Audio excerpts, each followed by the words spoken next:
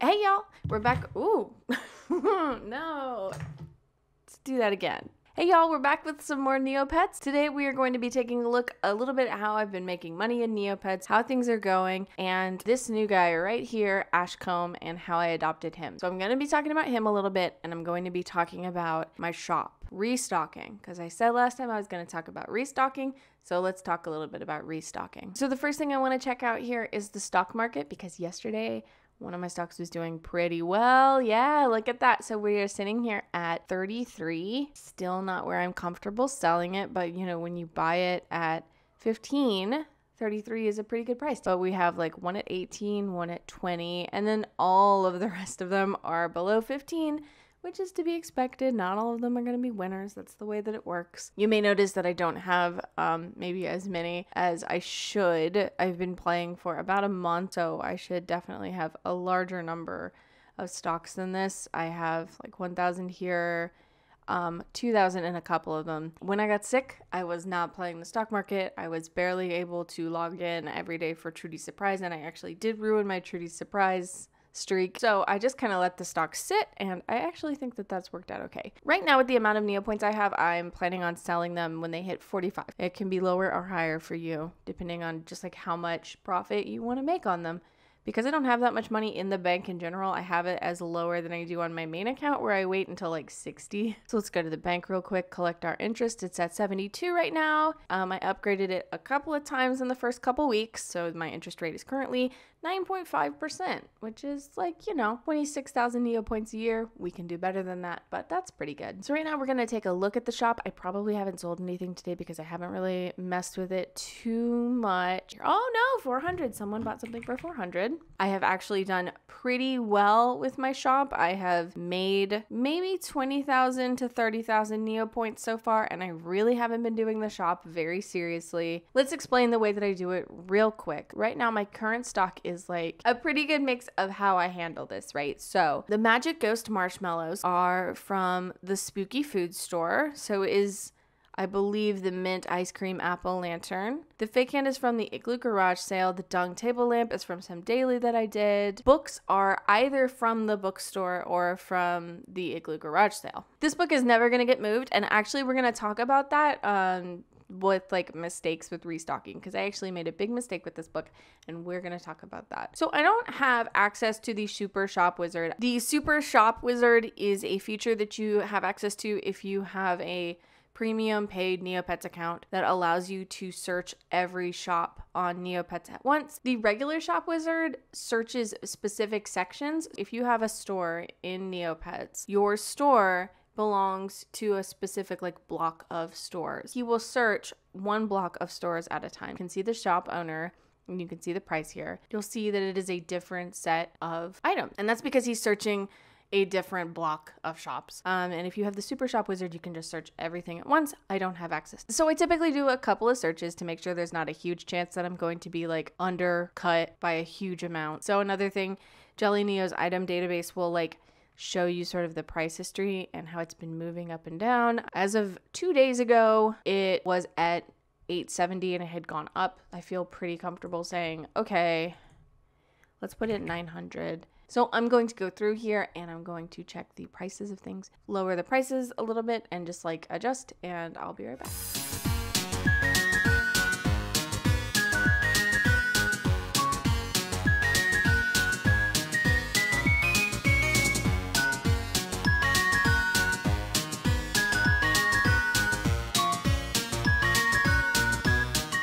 Okay. All right, so I'm all done, and hopefully some of these will move, but I have a lot of open space right now. I have 17 free spots, so now is the time to like really check it out. Restocking on Neopets is the act of visiting one of the many in-game stores throughout Neopia and buying sought-after or rare items to sell, trade, or auction for the purpose of making profit. To understand exactly how it works, you gotta understand how items are generated on Neopets. Shops generate items throughout the day, dozens of times per hour. It's not in a predictable pattern, despite what the shops say. Restocks can take from 40 minutes to a couple of seconds. Items are stocked in limited quantities, randomly pulled from a table of possible options. Rarer items show up less frequently and in lower quantities. Neopian consumers can visit the shops and purchase the items. It's important to know that for most Neopian shops, the sale price is not the final one. Buyers of items can engage in haggling, a system of trying to get the price as low as possible. Haggling can result in a decent discount, increasing your final profit. Because the items are sold in limited amounts, they tend to sell out eventually. Shops will also periodically wipe any unsold stock from their stores to prepare for the next restock. This means their rarer items are a hot commodity for restockers, who are not guaranteed a high-value, highly desired item every time it restocks. Added to this is the fact that other Neopians are doing the exact same thing, likely at the same shops as you. Because of this, restocking certain stores can be a high-pressure activity, requiring constant refreshing of shops just for a chance of having fast enough reflexes to buy the best items. Restocking is something that must be learned. It takes practice. There are a bunch of helpful pages written by Neopians about how to hone these skills and which shops are lower pressure while learning the ropes. However, some of the higher difficulty restocks include Calvaris Magic Shop, which sells morphing potions, and the Meridel Food Shop, which can stock drake eggs. Some of these can go for over 1 million Neopets, so you can see that there's a lot on the line. Right now, this account is fewer than 3 months old, which means I can't see items above a certain rarity in shops. This makes restocking less of a huge moneymaker for me, but you can still make some consistent Neopoints by restocking lower rarity items. So the first place that I recommend restocking if you're starting out on Neopets, where I made a little chunk of money in the beginning, is at the Igloo Garage Sale. So to get there, you just go to Terror Mountain and you go to the top of the mountain and you click Igloo Garage Sale. There's also the game, which I'm a fan of, but you want the actual Igloo Garage Sale. So the Igloo Garage Sale acts differently than most other shops in that you can't haggle. It's not one of those shops, and they have a lot of really cool stuff at a discounted price from where they would normally be. Whoa, 1,500, huh? So I'm gonna click on that. I want that. Look at that. Incredible. So the garage sale won't stock anything with a rarity higher than 89, but that's actually not bad because there are a couple of really cool items on Neopets that have a rarity lower than 89. One thing that qualifies and can be restocked in the Igloo Garage Sale are tan codestones. Those are always popular. People always need them and always want them. So those are a good thing to click on when you see them. The Igloo Garage Sale will also just sell a couple of items that will be used in fairy quests and things. The Igloo Garage Sale does have a limit to the amount of things you can buy within a certain period of time. So for example, if I wanted to buy this coffee and marshmallows, I couldn't because I just purchased something. Oh, never mind. Well, okay, let's try this again. I just bought this coffee and marshmallows, which is not a big deal. But if I try to buy a second coffee and marshmallows, give everybody else a chance to buy stuff, it's I think it's about a minute. So we got the Air Fairy Eraser. We bought for about 300 Neopoints. And let's see what the Shop Wizard says. Okay, so the Shop Wizard, this one's got it priced at that. Just because it's at that price doesn't mean that's what it's going to sell for, but it does mean that it's not being undercut. And put it in for 2,700. So that's the Igloo Garage Sale in a nutshell. I think it's a pretty cool way of just casually restocking. If you have a shop and you don't put a lot of stuff in it, you get stuff cheap and you can make a couple hundred Neopoints profit to sometimes, if you're lucky, a couple of thousand Neopoints profit without really trying that hard. I just refreshed the Igloo Garage Sale between games. So this is sort of a casual restocking. You probably could do it more seriously. You probably could try the mashing F5 method. It probably doesn't hurt to be on your refresh game. Because the pool is so large, I don't think that it's the most efficient use of your time if you're planning on doing very serious restocking. So let's talk about where I like to restock as a newbie restocker. So restocking is something that I just started doing this year. When I was a kid, restocking was basically impossible for me because I had dial-up internet. I don't remember when Neopets put the CAPTCHA system in, but before they put the CAPTCHA system in, people were botting and it was just really hard to do any restocking. So I didn't mess with it. Mostly what you're going to see when you go into one of these stores is standard non-rare books.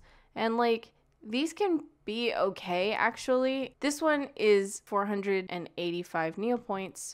The shop wizard says that it sells for about 1,000. You could purchase this Mirka's Bad Day book, put it in your shop, and make a pretty okay profit on it. Books are cool because people are constantly trying to give them to their pet. Some of these you're not going to make any money on. Mostly with these more common books, you want a lower priced book. So what's a rare book? My knowledge of how rare books work, and this might be like not exactly perfect. There are multiples of like 5,000. 2,500, 5,000, 10,000 are rare books that are harder to find. They show up in lower quantities in the bookshop. I like the bookshop because all books go towards adding to your pet's intelligence. You can just only read a book one time. Here we go.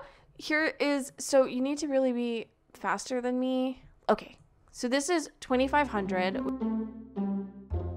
which is like not super great. And then that was probably like, really? I probably paid too much. Oh no! Okay. How's that? Okay, I got it. I didn't check. I might have spent too much. So it's rare. As the price goes up, it goes from rare to ultra rare, etc., etc. Let's see how much. Okay, so I overpaid for this thing, which is a major bummer. It's definitely one of the things that can happen. You're excited, you make a mistake, and I think that that's okay. Just messed up kind of bad. So let's talk about the second place that I like to restock, and that's in the deserted fairground in the haunted woods, the spooky food. The items that restock here are required for a number of different quests, which make them pretty desirable. If you've ever done like the Esophagore/Braintree quest line, then you know that like they ask for spooky food all the time and that can get pretty expensive. Part of me feels kind of gross for perpetuating this cycle of being like, well, if you want spooky food, you have to buy it from a user who sat here and refreshed to make sure that they could gouge the price. I don't think any of these are good. There are a couple of items that will restock here at Spooky Food that are better than these. Oh, okay, wait, here's a couple. Okay, this drool is worth something. This drool is, oh, it's gone. I was too slow. This is why you gotta know what's good. So as you saw, knowing what's good to buy is really important because you can buy something that is not worth buying, like me, in your hurry to buy something good, or like me, you can miss something that is good just because you're not familiar with the items. Obviously, eventually, as you explore the shops more and you spend more time here, I'm gonna remember that that weird goopy thing is good. Like, I'm gonna remember that that's a good thing to buy. And so the next time I see it, I'm gonna grab it. So I'm gonna spend a couple more hours today, maybe doing some restocking. I'm gonna record it with me off camera, and we'll see how we did, and we'll talk a little bit more about it later. But in the meantime, I want to talk about something that's happening on Neopets right now, the Neopets. And this is like, I guess, a fun annual award ceremony. And every day you will cast a ballot. Today it's the best mystery capsule, so it's the best like loot box. I didn't buy any of these. Vote for the 20th anniversary one, and the reason I'm voting is because I got an item, so you get something cool, and they've had some winners announced so far. This is something that's happening right now in Neopets, and you could go do it right now in your account if you wanted to, and I think that's cool. And you know what? I think that one absolutely deserves to win. They're all very cool. The best species-specific outfit. Obviously, the Witch Eerie deserved to win, in my opinion. I think that's really great, but the Snow Beast is cool too. They're all good. So anyway, I'm going to be doing some restocking, and then after that, we're going to talk about Ashcombe the Loop here. One thing I didn't talk about is banning. It's not as scary as it sounds, I promise. You can get shop banned if you refresh too much or for too long, but honestly, it's only happened to me once. It basically means that all shops appear out of stock to you for a short time. It's ostensibly to prevent botting or other types of cheating, but the rules honestly are applied inconsistently. So I restocked for a few hours after I finished this recording, and I didn't have a lot of luck. I restocked a couple of stores, but I was mostly focused on the spooky food shop. I actually saw a couple of good items there, but since I'm new to it, I didn't act fast enough and lost them to other restockers. I did luck into a couple of low rarity foods that net a profit of a couple thousand Neo points. I put them in my shop and I hope they'd sell quickly, even though they're less rare and therefore easier to find in shops. As of this recording, one of those has sold, netting me a profit of about 1,000 Neo points. On the whole, restocking takes a lot of practice. I'm still pretty terrible at it, but it's a fun, kind of mindless activity while I'm chatting with someone or listening to a podcast. Just don't make the same mistakes I did and buy something you're going to take a loss on, and you'll be fine. The last thing I want to talk about is Ashcombe. This is Ashcombe. I found him while doing one of my favorite Neopets activities, cruising the pound board. The pound board is one of my favorites on the site. I like seeing what players are putting up for trade and what's popular at the moment, but more exciting are the pound surfing and stuck pet boards. So these threads are exactly what they sound like. Pound surfing threads are full of players refreshing the Neopian pound and sharing cool, rare, and painted pets that they find there. The pound is honestly kind of a frightening mess with pets like names like Pikachu 66114 and I am an ugly Grarl. But there can be some gold hidden in there too, and some kind-hearted Neopians are on a mission to help those find homes. The stuck pet board is a little more complicated. Basically, due to a glitch with the way the pound works, certain pets can't be found using the regular pound browsing feature. They have to be discovered by typing in their name in the pound search bar. These pets are known as stuck because without Neopians working to find them, they'd be trapped in the pound forever. It takes a lot of work to find a stuck pet. You have to know the naming conventions that make a pet stuck in the first place. These people then try dozens or hundreds of variations on these names just for a chance at finding a pet that might be there. The upshot of all this work is that there are some real gems hidden stuck in the pound. Every day on the board, people find really old pets, pets with dope Battle Dome stats, or, my favorite, pets with some really cool names. That's how I found Ashcombe. He's a red loop, which is honestly kind of a boring little guy, except that I really loved his name. It's not a real word or a real name as far as I can tell, but I just like it. Something about it makes me think of Victorian England. I want to put him in a little top hat and make him all dapper and fancy. I was really drawn to his name, so I adopted him after someone posted him to the Stuck Pets board. My plan for Ashcombe is to make him a Battle Dome pet. I'm hoping that if I can do that, I might be able to trade up for a better named pet or maybe an unconverted pet. Yeah, I know, in my dreams. I'm going to talk more about that next time. So until then, thanks for watching, and I hope you have a great day.